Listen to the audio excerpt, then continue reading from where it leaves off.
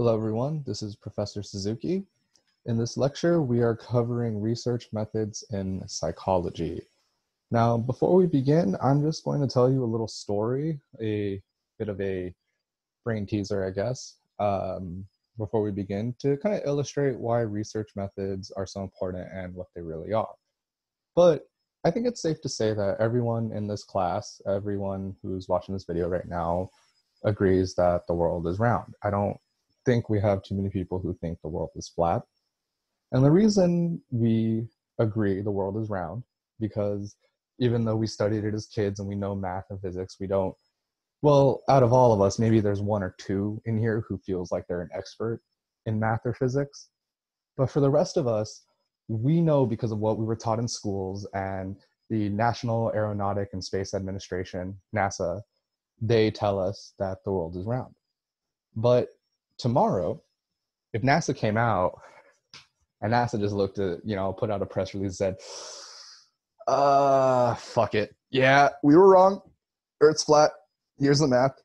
Some people may just agree. Pluto's not a planet anymore. NASA said so. We agree. World's flat. All right. NASA said so. We agree. Others, you may be thinking, wait, how did you get there? What did you do? You're going to want to assess their research methods. You're going to want to know how they did what they did. So research is important because it separates science from pseudoscience with the ways we collect data to go about and explain or understand the facts of the world. So before we begin, there is a video right below this. It's to a colleague of mine, Dr. Ian Duncan.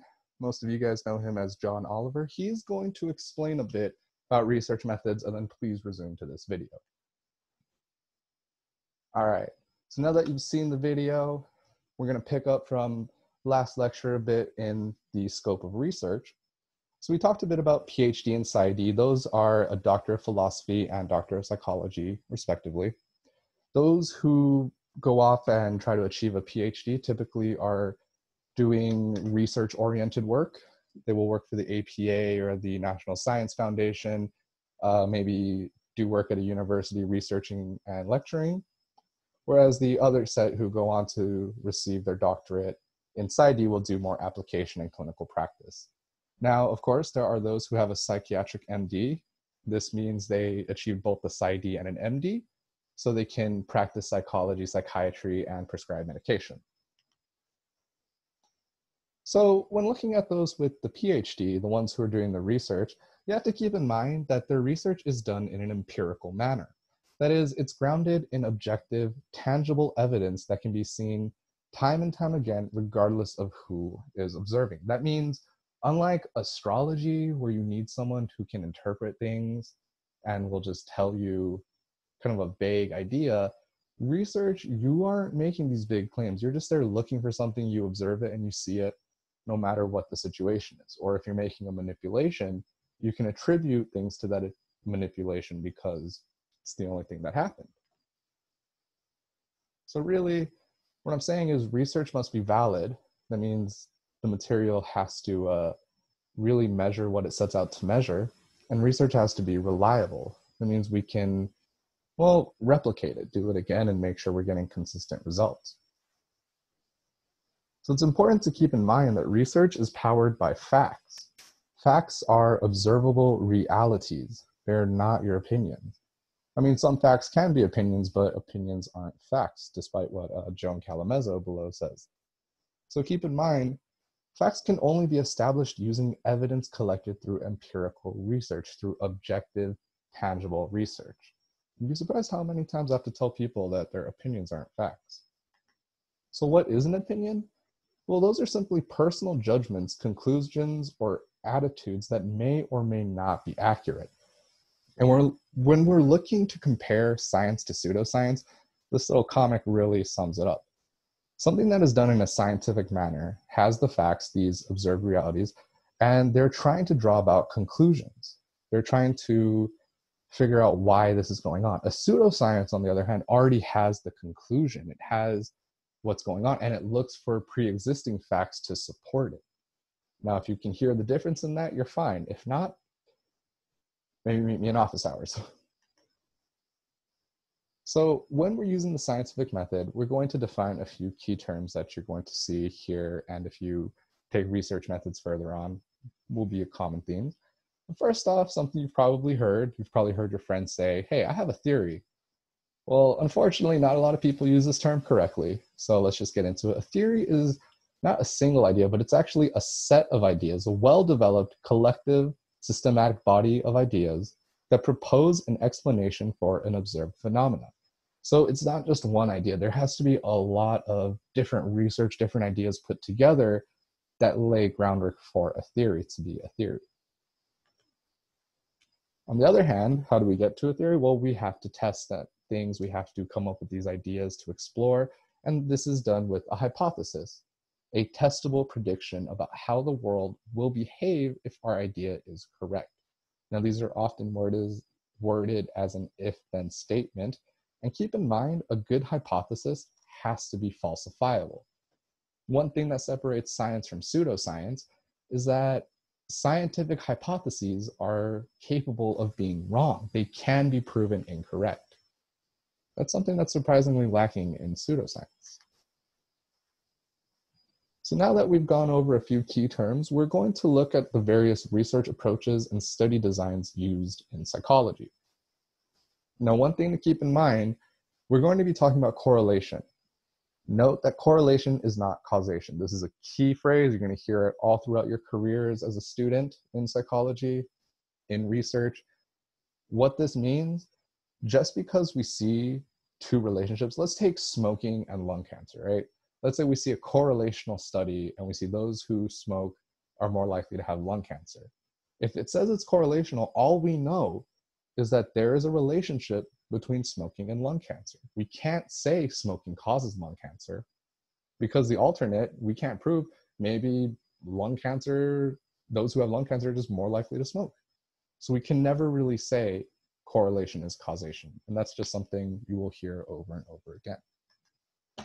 So for our first study, one of the most popular examples that you're going to hear in the field of psychology, case studies are full, in-depth examinations of individuals or small groups of participants. This means there is something interesting that happened to a very select few and we want to know more. What's the most famous case study? This individual right here by the name Phineas Gage. Now, unfortunately, no matter what school you go to, no matter what psych class you take, you're probably going to hear this name. But Phineas Gage is a pretty unique individual, so it's worth noting. He was a dude who, otherwise normal, working on a railroad, because that was the thing in his day, was walking and kaboom, explosion. Iron rod shoots through the ground, pierces through his skull, as we can see in this image right here, and he lives. He's actually one of the first case studies in psychology because it notices the changes in his behavior and it was able to kind of learn a bit more about how the brain works. Now, as great as a case study is, you have to keep in mind that they're very difficult to generalize. Generalizing, is the ability to apply findings from a research study to a larger population, to the greater society. I mean, because case studies are so in-depth on individuals or small groups, you really can't say, oh, well, because of this case study, that's why the population acts like this. That's why all of these people, this big group, no, that's not a thing with case studies. If we're looking on seeing more widespread behavior in a population, then we'd maybe opt for the naturalistic observation approach. This is observing participants in their natural habitat without interacting or interfering. So for those who are aware of Jane Goodall, she's one of the most famous anthropologists ever. She made her career by studying gorillas in the wild. I did a similar experiment in college, studying the frat boys in the wild, and living in a frat house is not good. That's what I learned. Jokes aside, in naturalistic observation, the main point is, as the name says, you're just observing in a natural habitat. There are a couple problems, however, with this design. One is when you're observing behavior, you might think you noticed something that really wasn't there because you were expecting to see it.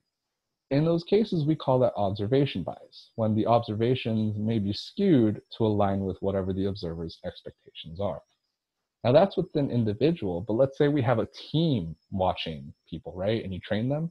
Well, if that's the case and you have multiple people watching a natural behavior and setting, you want to make sure there's high inter-rater reliability. And this is simply a fancy way to say there is agreement between your multiple observers on how to record and classify an event. So let's say I had 3 observers helping me with a study on aggression in children. And I tell them, every time you see a child act in an aggressive way, so they're shoving another kid or they hit another kid or they take something that doesn't belong to them, we rate that as a mark on the aggression score. And let's say observer A and B both put something like 8 and 7. That's fairly good inter-rater reliability. But what if observer C puts 27 acts of aggression? Then we see lower inter-rater reliability among the 3 observers. So when you're a researcher and you are setting up a naturalistic observation, it's really important you clearly outline to your research team how to track behavior, how to track and classify the events.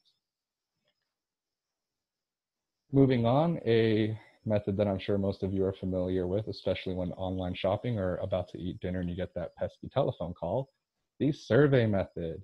And just as the name implies, it's the use of surveys to field responses from a sample. Now, a few notes with the survey method. As powerful as it is to distribute surveys and to get responses, any survey over 10 minutes, really over 5 even, anything that's 7 minutes plus, let's just go with that, you end up having people drop out. Some folks just don't want to stay on the survey that long, they get bored. So you need to make sure your survey isn't too time consuming. And another thing, if we want our survey to be generalizable to the public, then you need a lot of people's opinion. So in other words, size matters. And really think about it. For all of you who use Yelp when you go out, if you saw a Yelp restaurant with 4 stars and it had 23 reviews, would you go to that one? Or would you go to the Yelp reviewed restaurant with 4 stars that had 1,200 reviews?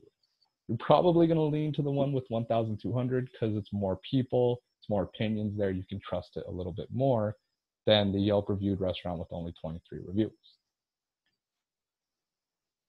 All right. Now, let's say you just don't want to deal with people, or you want to look into research that's already been done and try to see themes or trends, then maybe you'd be interested in archival research. And as the name says, it's using past records or archive data to answer research questions, or you use that data to look for patterns or relationships, such as the way traffic accidents go. Is there a change between the 1950s to 2020? Maybe we're interested in the rates of the flu vaccinations and how well they work. So we look at past records and data to find patterns or to answer these kind of questions. Now, a couple more designs that are used for developmental psychology. One, we have the longitudinal research design. And this is where data is gathered by repeatedly testing people over a large amount of time. So this means this could be a study that lasts 10, 15, even 20 years, where you start with someone in their childhood, and then every 2 years you catch up with them and you interview them to see what kind of changes in thoughts or behavior they may have. And while this is really one of the best ways to study human development, we do see an issue with something known as attrition rates. This is the reduction in the number of participants due to dropout. This is sometimes called mortality, pretty much just as the name implies, people who drop out because of various reasons. It could be they don't want to participate, it could be they moved away, they could have maybe died, anything that causes a reduction in number. And that's something we see in the LRD, the longitudinal research design. On the other hand, another method used in developmental psychology is the cross-sectional research design. And this is where we compare multiple segments of the population at the same time, so during that study. So let's say we're interested in looking at behaviors towards Doctor Who. We can have groups of 10 to 17-year-olds, 18 to 25-year-old, 26 to 36-year-old, 37 plus, and we can compare those multiple groups, their views and opinions. So speaking of all these studies, these were all correlational studies. And this just means that a relationship exists between the two variables, but that doesn't imply cause and effect. So once again, correlation is not causation. And a fun story that really drives this point is that one of my friends, his grandfather had a convenience store. And surprisingly, he would never sell ice cream in the summer, even though it's hot, because he always said when he sells more ice cream, there'd be more crime. And that's actually a true statistic. When ice cream sales go up, so do crime rates. Does that mean, eating ice cream leads to a crime spree because people want to celebrate? Well, no, actually it's heat. Crime goes up in the summer. People consume more ice cream in the summer. That's why you can't say when you see a correlation that there's causation. You can only say there's a relationship. So speaking a little bit more about correlations, something you should know is a correlation coefficient is the value between 1 to -1. So -1 to 1, sorry, indicating the strength and direction of the relationship. So the bottom left, we see a positive correlation. It's a line with the slope increasing. In the middle, we see a negative correlation. The slope is decreasing. And on the right, the far right, we see a no correlation, where you really just don't see a line. Now, one thing to keep in mind is it doesn't matter if the number is positive or negative. When you look at a correlation coefficient, you're judging the absolute value. For those who forgot what an absolute value is, that simply means you ignore whatever is in front, positive or negative, and whatever that number is, the closer it is to 1, the stronger the relationship is. The plus or minus just indicates whether it's sloped upwards, like on the left over here, or if it's sloped downwards, like in the middle. Now, a few problems with correlations. One thing we said before with the ice cream and the crime, we sometimes see illusory correlations. These false correlations that, well, people believe relationships exist between two things when it really doesn't happen. So as I said, my friend's grandpa thought it was selling ice cream that led to further crime. It was just the heat. That was an illusory correlation. And one problem we have with correlations, especially with people who do their research, is sometimes we run into confirmation bias, which is a tendency to ignore evidence that disproves ideas or belief. I'm sure some of you may deal with that when talking to loved ones who don't want to believe you, but unfortunately, I have no tips for that. Now moving on, related to the illusory correlations, we also have something known as confounding variables. Now I'm going to take a quick pause, let you guys watch the video because it's a fun example of a confounded motion. So go ahead and watch that video and I'll resume. It should be the second one after John Oliver. All right, so you're probably wondering why I had you watch that clip. Well, in that video, let's say that was an actual experiment. We had two researchers trying to communicate and seeing how the communication affects mood. But that bubble that we saw, that Squidward, that would be a confound. It's an unanticipated outside factor that pretty much screwed with the variables. So when we can recognize it, when we can identify it, it's a confound. So the illusory correlation that we saw between heat and, the illusory correlation we saw between ice cream sales and crime could be explained by the confounding variable, the heat. The confound is the heat, the illusory is the crime and the ice cream. So now that we've talked about correlational design, let's move into the experimental designs. And these are carefully controlled experiments to test if we actually have a cause and effect relationship. That means because we manipulated one thing, we actually saw its effect somewhere else, the independent variable, the dependent variable. So in cause and effect, the changes in one variable cause the change in the other variable. So when we have an experiment, we often have the experiment or the treatment group.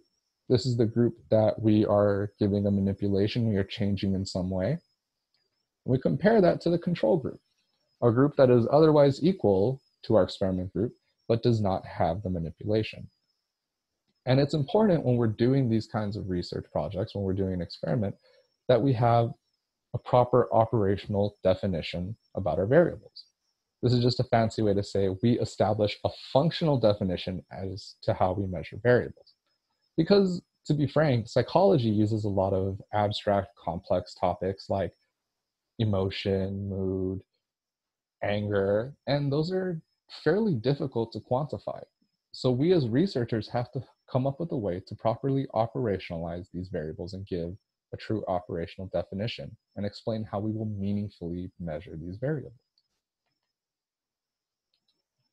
So a few final notes to keep in mind with your experiment. When you're designing an experiment, a few things you may run into are biases, such as an experimenter bias, which is when a researcher's expectation about their study causes a skew in their results. In other words, it's because let's say you're the experimenter, you know you're doing your study, you think, oh, you're right, and you're expecting to see it. And so this sometimes happens in these single blind experiments, these experiments where the researcher knows if their participants are in a controlled group or the experimental group. And so to combat experimenter bias, we sometimes employ the double blind. This is an experiment designed where both the researcher and the participants aren't aware, they are not aware to which group they are assigned to. This means the researcher is probably giving the control group a placebo, something you probably have heard of with the placebo effect, to compare the control and the placebo. And now you probably would think, well, if people are given a placebo, what if they think it works? That is the placebo effect in a nutshell. People's expectations or beliefs influencing or determining their experience in a situation. But keep in mind, even when the placebo effect occurs in a good study, the manipulation should be noticeably greater than what occurs in the placebo. Now, when we're designing an experiment, of course, we have the independent variable and the dependent variable. The independent variable is the variable that we are manipulating. So this is how we have that experimental group. The independent variable is the experimental groups. Experimental group is receiving the IV manipulation. And then we have the dependent variable, the variable that we measure to see the effect of the IV. So in both the experimental group and in the control group, we see the IVs manipulated in the experimental group. And then we measure the effects for both and see the effects on the dependent variable, the variable we're measuring. So in a true experiment, the only change between these two groups is the independent variable. The experimental group has a change in the independent variable. And the effects of the independent variable will be shown on the dependent variable. So whatever happens to the dependent variable depends on the independent variable. So now that we know about the few study types, well, how do we get the people in our study? And, well, we're going to need some participants. Those are the subjects of a research study. Now, typically we get them from what is known as a random sample. And a random sample is a subset of a larger population in which every member has an equal chance of being selected. So let's say if we had a random sample of Los Angeles Harbor College students, the population is all the students at Los Angeles Harbor College. So in a random sample of 60 Los Angeles Harbor College students, any student at Harbor College could be part of that 60 in a random sample. Now, after we have our participants, next in an experiment, we're going to have random assignment. And this means that all participants, all of those 60 people we selected, have an equal chance of being in either the experiment group, the group that receives manipulation, or the control group, the group without manipulation. And after all of that, we have our people, we go off and we do our research, we are subjecting our work to statistical analysis. And this is the analysis to see if there are meaningful differences between the two groups. After all, when we have all of our data, that's just the first part. We need to see what that data means. And in doing so, we often calculate a p-value. So when we have a p-value, we know that data is significant when the p-value is less than 0.05. And that's just a fancy way to say the odds, the chance that this happened based on luck was 5% or less. In other words, 95% of the time, what happened because of that manipulation. It's supported that that manipulation is what is causing this. So let's say you did find significance in your research and you've gone through all the steps, then you will be publishing your work in a peer-reviewed journal article. This is an article these are articles reviewed by other experts, and it provides feedback before the article is accepted in major publications. Now, those who are reading peer-reviewed journal articles, some scientists may replicate the studies, that means reproduce, to make sure that the findings were accurate and valid, making sure that it's consistent, that this isn't left to chance, and then making sure that the study really measured what it set out to measure. Now, before we close up, we're just going to talk a little bit about ethics. And let's take some little break and look at a couple YouTube videos about some very crucial examples of poor research methods. First is Zimbardo's prison study, and again is a reminder of Milgram. And I'll let you guys watch both those videos.